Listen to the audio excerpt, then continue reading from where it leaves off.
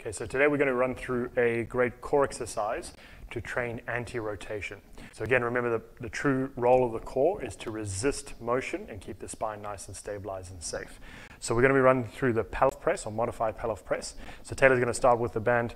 You can use a cable or resistance band like this. You're going to be breaking that core, so filling out the balloon, a little bit of a hip hinge, a little bit of a knee bend. It's going to keep that core locked on. You're going to take 3 steps out to the side. Now as she's stepping out to the side, obviously resistance band is going to be trying to rotate her, so she's resisting that rotation. Now from there, she's going to do 5 punch outs, keeping that core braced. Good. 2. Good, so she's resisting that rotation. Obviously lengthening out the lever arm makes it more torque, more resistance that she's going to have to work against, and then walking back in.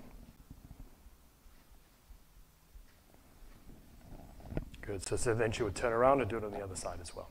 So give that one a go. Great anti-rotation training.